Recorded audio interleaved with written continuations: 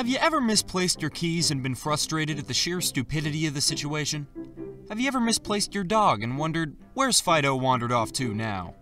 Have you ever lost your car in a parking lot and thought, how does an idiot lose something that big? Well, at the end of the day, losing things is only human, and unless St. Anthony has anything to say about it, you'll just have to wait until it turns up. Sometimes it can take months, sometimes years, and sometimes you never find it at all.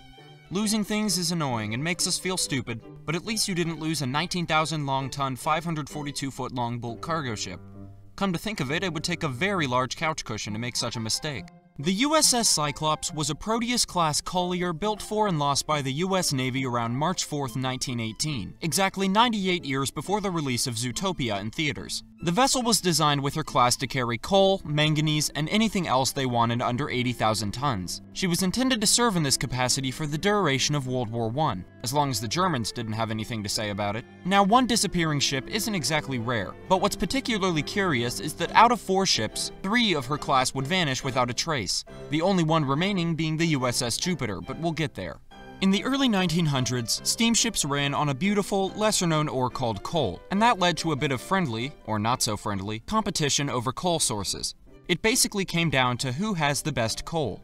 Most European empires had a somewhat stable supply, whether from their colonies, from their allies, or from Nigeria. Places like Germany had their own coal mines within their borders, and the Brits were ready to exploit some Welsh coal to fuel their fleet. The United States didn't want to seem left behind, so they built the Great White Fleet. Honestly, some of the most beautiful ships to ever grace the seas. One problem though, American coal, while decent, is not nearly as potent as a lot of other places. This shouldn't ever become a problem, says America, still Monroe doctrining. America's fleet requires a lot of coal, and it's probably its biggest setback, because it meant America couldn't be entirely self-sufficient. Don't worry, Mid-South, your coal is still great for home boilers and factories, just not for national defense. Yeah, like they're gonna use these for national defense. America's Navy needed some transport ships for more than just coal anyway, so they decided to go and get some. These ships are called colliers, and they were designed specifically to carry ore cargo, to function entirely on transportation. They weren't particularly interesting in their function, but their vitality cannot be understated. Coal didn't just run the massive engines of ships, it also produced the steam that ran steering. So if you run out of coal, there's a decent possibility it's every man for himself. British colliers would go up and down the coast, bringing coal to all vital ports of Britain. And America said, Dad has the right idea. Enter the Proteus class, 4 cargo vessels designed to sustain the Great White Fleet through the Great Global War that America definitely won't be involved in. These vessels had enormous cargo holds and were loaded with cranes. Although technically meant to carry coal, they didn't discriminate and carried anything the Allies wanted them to, even troops. Now, some of these vessels served longer than others, but some don't have too much to talk about in terms of career, so we'll be discussing that a little faster than usual. All came from the Newport News shipyard in Virginia and had very similar specs of design, around 520 to 540 feet in length and about 19,000 long tons of displacement. Here or there. History.com says the USS Cyclops was the largest ship in the American fleet, but it says that literally nowhere else, so I'm adding that to the long list of reasons why History.com is for suckers. The USS Cyclops is our first ship to discuss. Launched in May of 1910 and out in the field by November, her early days were spent in the Baltic Sea, supplying ships and making America look good. She was moved to operate on the American East Coast wherever they needed her, and during the totally not forgotten about American occupation of Veracruz, she coaled and supplied ships to assist in the operation, even carrying refugees out of a very tense diplomatic situation between the US and Mexico. With America's entry into World War I, she was commissioned entirely for transportation, and ran a route to France, traveling all over the Atlantic with new assignments, going from Brazil to Nova Scotia. One thing I have to discuss, however, is her lunatic of a captain, George Worley. Following the disappearance of the Cyclops, the U.S. Naval Office looked into her captain's background and discovered he was actually a man named Johann Friedrich Wickmann, born in Lower Saxony, in Germany. He was a German-born man captaining an American ship against German-born men captaining German ships. As it turns out, he was born in 1862, and when he was 16, he illegally migrated to America by ditching the ship he was working on while docked in San Francisco, changing his name to Worley and buying a saloon. He later became ship's master on numerous merchant vessels, and was discovered to be unusually cruel to his crew, and was known to act, well, let's just say it wasn't pleasant. One time, he chased a junior officer around the deck with a pistol. That's fun. He was also known to walk around the ship performing his duties in nothing but long underwear and a derby hat, and Wikipedia calls this his saner times. This was him being sane. The worst of it is that on numerous occasions he was accused of pro-German sentiment, which, I mean, given his background and the fact that literally all of his friends were German or of German descent, it seems a bit likely.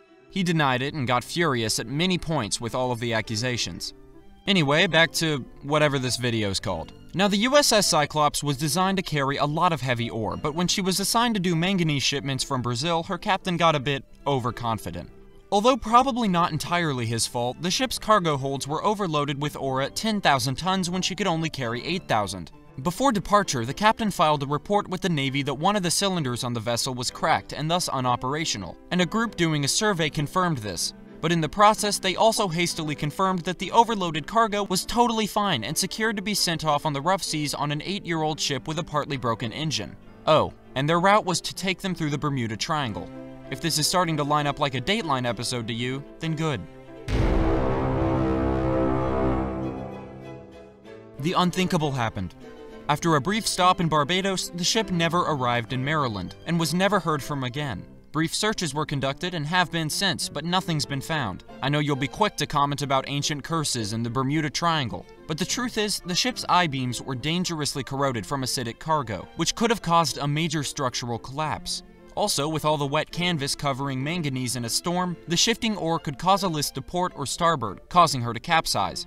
The cracked cylinder wasn't doing her any favors either. Whatever the cause, it ended up being the worst loss of life for the US Navy outside of combat, and today her mystery still intrigues us all. Despite numerous underwater searches along her route and one guy claiming to have seen her sailing off Virginia shortly before she vanished, there has been no success in finding any sign of her. Many ships have disappeared before, but there's usually some indication of their loss, like the RMS Nereus going missing and numerous notes and bottles being discovered. Could the Germans have sunk her? Well, German U-boats went pretty far out in the Atlantic, but not one ever claimed to be responsible for her foundering. It wouldn't have been wrong to have sunk her, so they wouldn't have covered it up if they had. Germany probably wasn't responsible. Today, the Cyclops has been remembered through her memorials and crappy YouTube documentaries. But what's equally noted is her legacy by her younger sisters. Transition. Now, by the chronology of when these ships were launched and commissioned, I should talk about the USS Jupiter next, as it was launched in August of 1912, but it was the only ship of her class not to vanish, so we'll go over her story last. With that in mind, next we have the third ship of the Proteus class, the USS Proteus. Launched in September of 1912, the Proteus was the lead ship of her class, and after completion, she zoomed out of Norfolk, Virginia, bound for Mexico, to coal the American warships hanging out in Veracruz. Afterwards, she did 4 runs to the Philippines, no sweat. Like the Cyclops, she too did runs around Rio de Janeiro, and during the war she ran all around the American East Coast, spending a long time coaling ships off the coast of Wales. Post-war, she did almost exclusively Caribbean runs from Norfolk, Virginia, until around 1920 when she started traveling to future Ben Affleck movie set, Pearl Harbor. In 1923, she was sent way back up to New England to surface areas around Rhode Island. In the end, however, I know what you're really here for. After being sold to the Canadian merchant fleet, she serviced Quebecians for years all the way up to World War II, until she disappeared in November of 1941. Running the same route as her sister, the Cyclops met her fate on. And yes, it did happen in the Bermuda Triangle. No conspiracy theories are to be tolerated on my channel, however. Much like the Cyclops, she disappeared without a trace. No signs, no wreckage, no words, and no evidence of where she could possibly be, having last been seen on November 12th. Some have also suggested the Germans could have sunk her, but no U-boats ever claimed her, and U-boats loved claiming vessels they sank. It was a matter of pride. This isn't something the Germans would cover up, especially because they would have had every right to sink an enemy warship. This isn't like the Lusitania. Germany totally would have claimed the sinking, and although the Allies wouldn't have been happy about it, it wouldn't be a war crime if they were responsible.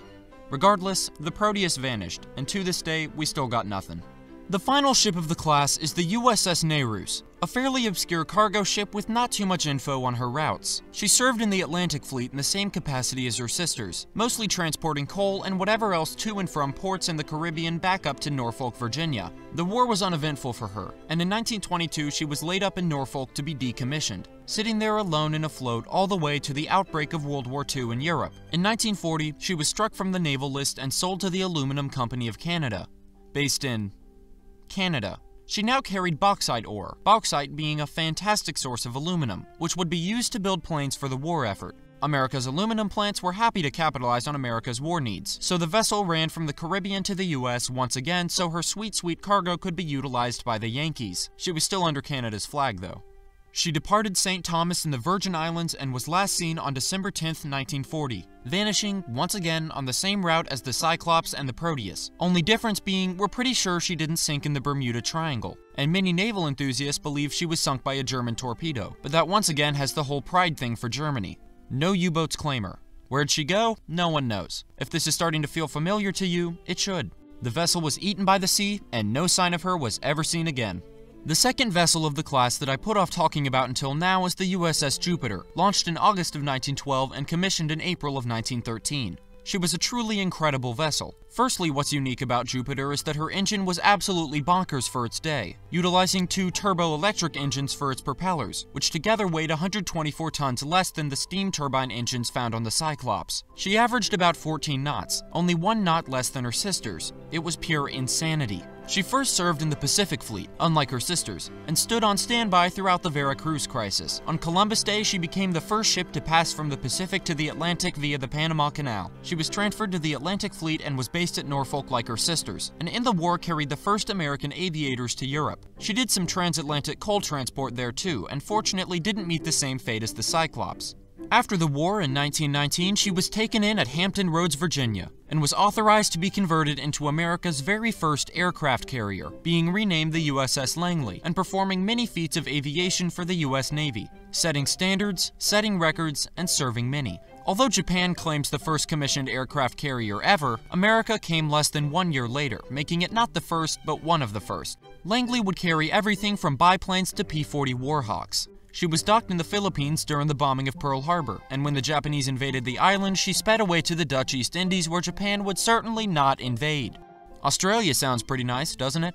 Chandra's Line thinks so. USS Langley joined a convoy going towards the Indian Ocean bound for British Sri Lanka. However, the vessel was pulled to instead go to the island of Java to deliver some planes. She had a rendezvous with the USS Whipple and USS Edsall, but while meeting up, Japanese reconnaissance planes found them and soon they gave them hell. 16 Japanese bombers decimated the formation, and the Langley took quite a few hits. With 16 casualties, a damaged flight deck, and a flooding engine room, the captain ordered an abandoned ship, later having her scuttled by torpedo, bringing the final conclusion. The final vessel of the Proteus class laid to rest on the ocean floor. Today, the USS Langley is remembered for her innovation, but her mysterious sisters must not be forgotten. All that we know is that 3 ships went missing, and unfortunately none of the 3 have any significant chance of being found. Efforts to locate the wrecks have sort of stalled, and their fate is sort of old news to the Admiralty. It's a shame that such historic vessels would meet such a grim end, but I'm glad there are still people who have their minds focused on locating the final tombs of true American heroes, all but forgotten. I'd like to thank JCB Stauffer too for the suggestion of doing a video on the USS Cyclops. I had no clue that it'd lead me down a rabbit hole to cover the entire class, and now because of you I'm thinking of making a video on the Great White Fleet, so thanks. For everyone else, I take suggestions. In the past, I've said it takes a whole lot for me to come up with video ideas, and that's not a lie. I appreciate your support. But anywho, what did we learn? Never trust a saloon-owning German sea captain wearing long underwear and a derby hat while pretending to be an American. It's sort of specific advice, but if it helps one person, it'll all be worth it.